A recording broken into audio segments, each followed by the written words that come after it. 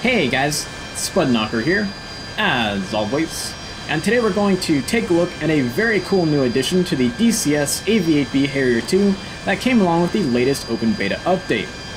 That of course is the GBU-54 Laser JDAM, which combines the INS GPS guidance of a standard JDAM with the laser guidance of an older style Paveway type laser guided bomb.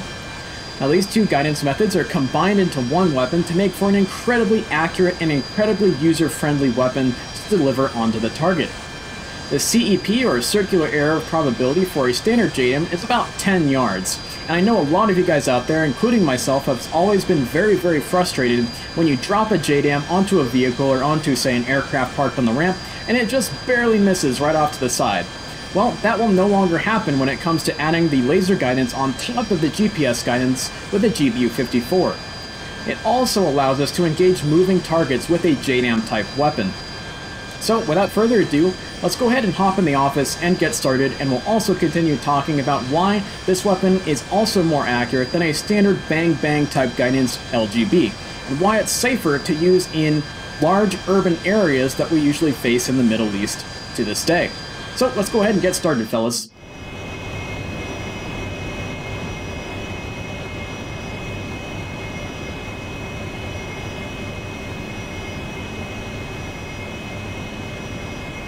Alrighty, fellas, now that we're here in the office, first thing we're going to do, of course, is to throw our AV-8 into air-to-ground master mode. Next, we'll go ahead and bring up our targeting pod on our right-hand MFD. We'll slave our TDC to the targeting pod, then we'll bring it out of standby mode, and we'll designate waypoint 1 on our EHSD. So it doesn't matter whether you have your targeting pod on the left MFD or on the right MFD, or you put your source page on the left or on the right, but for me, I tend to always put my targeting pod on the right-hand MFD, whether I'm in the F-18, the F-16, or the AV-8B. It's just something standard that I like to do to make things easier for me, but that's totally up to you.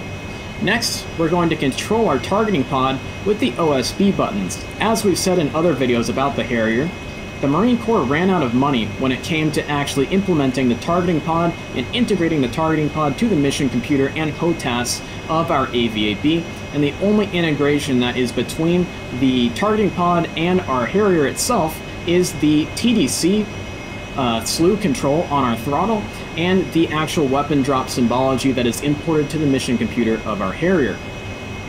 Next thing we're going to do is, of course, take our laser out of safe, go to the laser option rather than the mark or the training. We're going to also do a laser range here to ensure that our aircraft knows the distance between us and the runway at Aleppo Airfield. Now we do have a T-55 tank moving down the runway here that we're going to attempt to capture in point track mode as soon as we get a little bit closer. And next, we're going to go ahead and on our left MFD, bring up our stores page and select our laser JDAM. Now we can see J for a JDAM kit on a Mark 82 with laser guidance at the end. So we'll select that guy, we'll bring ourselves to master arm to arm, and we'll select our fuse to instantaneous. We also want to double and triple check that our fuse for instant is also duplicated on the physical arming panel down below the left-hand MFD. Sometimes this can get a little bit confused if you select your fusing before you turn on master arm, and it can be reset on the physical arming panel and your weapon will not drop as when you command it to. So just double and triple check this before you actually get ready to drop your weapon. Next, we're going to go ahead and select our laser guidance code by going display management switch down, and we're going to go and select code, and we can see that by default it's 1688, so why don't we change that to 1687 just for grins here. We'll hit enter, and then we're going to go ahead and go back to our targeting pod, and it will bring us back to that original place we had. So we'll start to go ahead and zoom the pod back out and see if we can find and track that T-55 that is moving down the runway again.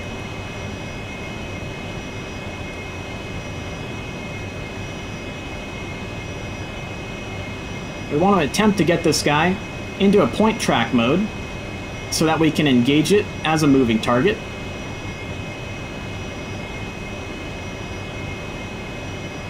It can be a bit tricky with the pod in the AV-8, as we kind of have to lead it, and it will automatically lock on and throw it into a point track mode. Like I said, the targeting pod here in the AV-8 is probably the hardest to work with in terms of getting things totally and completely and reliably set up.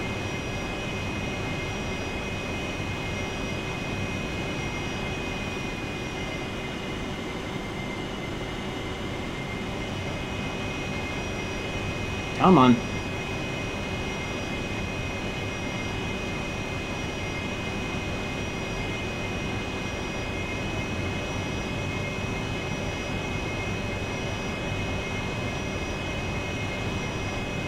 There it goes, perfect.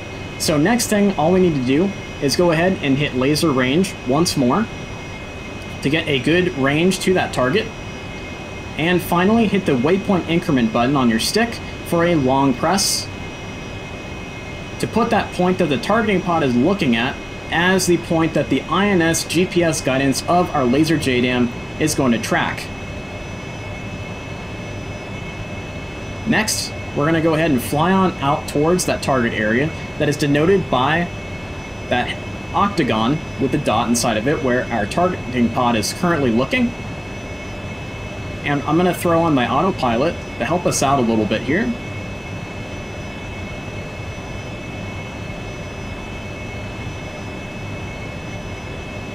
We always want to be checking our targeting pod and ensuring that it is in fact still in point track mode on that target. We can see it's getting a little bit glitchy.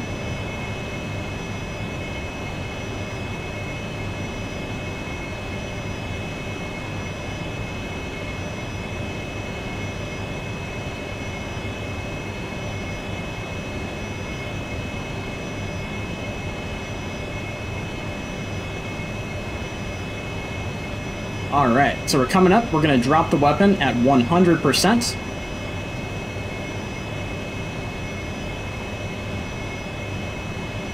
And that's going to give us our most efficient trajectory for the weapon to come on down to the target. We're going to start firing our laser right away. And to go ahead and pause it here, the reason why we fire the laser right away when we drop the laser JDAM is the fact that when we press the waypoint increment button, it's loading that specific point where the targeting pod is pointing right now. Even though we have it as a point track on a moving target, the GPS INS guidance of the weapon is going to guide it to that exact point where we hit the waypoint increment button.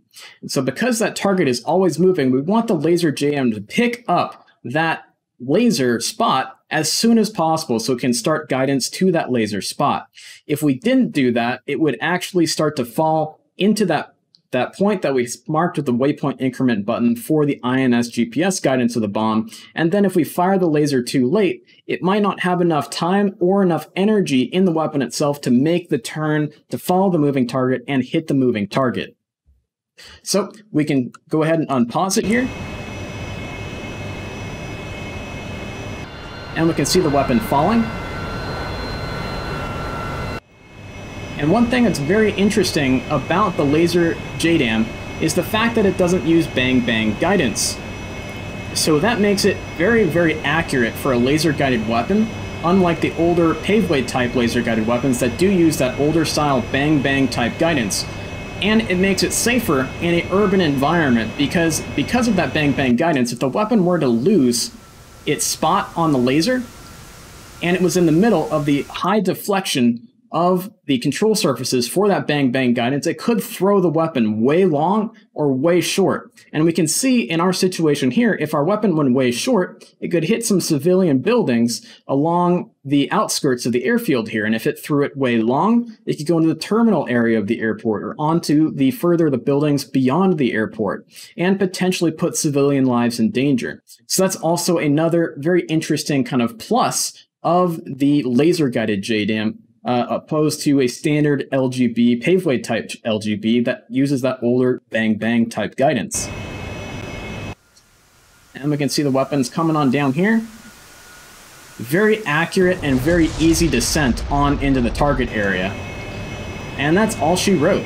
It's a very, very easy weapon to use. As you guys can see, there's none of the following the fall line exactly and using the auto computer to drop the weapon exactly at the right point, right on the fall line. It's simply just put the point for the GPS INS guidance in there with the waypoint increment button, drop the weapon when the ballistic coefficient is at 100%, and then away it goes. You fire the laser, and you're good to go. Always make sure you turn your laser off. It's an easy thing to forget here in the AV-8 because everything is controlled by these OSB buttons. We don't want to overheat our laser and break our pod. It is a very, very expensive piece of equipment down there below our AV-8, and the fact that it's non-jettisonable, so if we overheat our laser and start a fire in that pod, that can lead to a total loss of the aircraft, at which point you would want to jettison the aircraft and float down to the ground in a parachute, which we want to ideally avoid. So I hope you guys enjoyed this video, and this is a very, very cool weapon. I hope that it will be integrated into the arsenals of the DCS FA-18C and the DCS F-16C at some point. That would be very, very cool to have. And it will definitely be integrated into the F-15E Strike Eagle if the entire USAF arsenal of freefall weapons is going to be implemented like on the real F-15E. So, thanks a lot guys for watching. I hope you enjoyed it, and I hope you learned something. So, please give us a like and a subscribe, and fly safe out there, fellas.